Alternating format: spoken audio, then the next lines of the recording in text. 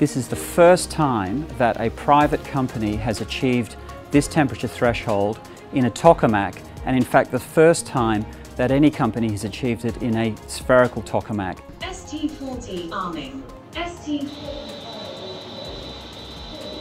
So when we found out we'd achieved 100 million, it was a great feeling. It wasn't a kind of instant moment where we suddenly did it. We got some really encouraging data that suggested that we had likely achieved the milestone, and then we had a quite in-depth process of analysis and data verification to verify the results. We've used well-established plasma measurement techniques that are recognised by the scientific community in order to measure the 100 million degree temperature on ST40, and we've combined several different measurements. So when they all line up and give us a measurement of 100 million, we know we've really reached that goal.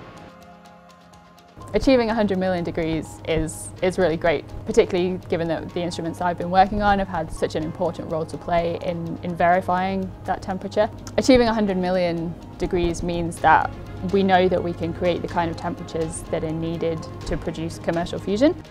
So in order to achieve this milestone, our team's worked incredibly hard. Everyone's kind of really pulled out all the stops. It's a very diverse team. I think tokamaks are made up of lots of interconnected systems. So we have quite a big team that's required to run and operate ST40. And really each one of them has kind of made this possible. I'm extremely proud of the fact that the team have achieved 100 million degrees in the control room.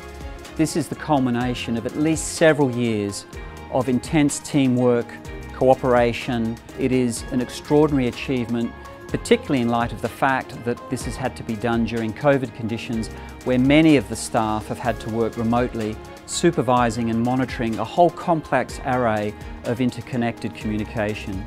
It's an astounding achievement when you consider that we have a staff of less than 200 people and we've spent less than £100 million to achieve this objective. I'm really proud of that achievement, and I'm excited to see what we can do next.